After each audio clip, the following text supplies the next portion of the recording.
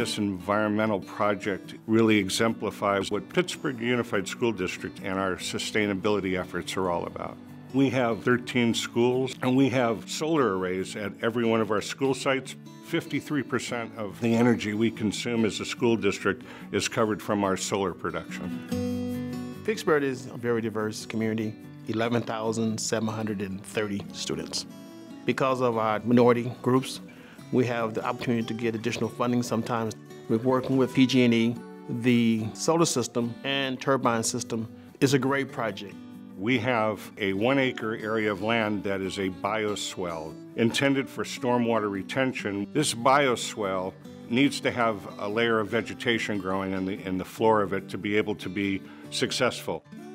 At UC Santa Cruz, they developed a new solar panel, and it allows the red light needed for photosynthesis to go through the panels, allowing vegetation to continue to grow underneath it while it captures the green light necessary for solar production. So we have 166 kilowatt of solar energy power, and we added 4 10 kW wind turbines on the property. Honestly, I like to come out and just watch them spin. It's mesmerizing. The board is very supportive of this project. The board made sure that we continue. They constantly ask us in board meetings, how are we doing? We saw this as a great learning opportunity for students, and so we are in the process of building a learning center on the south end of this Bioswale area. We've pulled students from environmental science classes to come here and give input into what they'd like to learn and how they'd like to design curriculum for the students that'll come through here.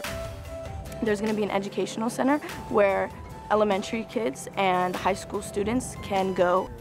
It's really important for the students to be involved because we're the next generation, and we know that the planet is in danger right now. When I was younger, I never got the opportunity to even know what renewable energy was until So with this new learning center, now we have an opportunity to teach the younger generations about renewable energy. Our district is one of the first few districts that actually have electric buses. We did receive from PG&E the additional 9 stations to charge the buses. Our carbon footprint has been significantly minimized by these new electric buses and our propane buses. Our school bus drivers are enjoying the vehicles because they are quiet. There is no motor running. There we go. So they have a song that plays. It alerts individuals to know that this bus is actually on. It's definitely a good safety measure. We have many school districts that come and visit. We also speak at conferences. We're glad to share the information, to share the technology. And I'm hoping that in the future, our students will have learned from this and continue to save our globe.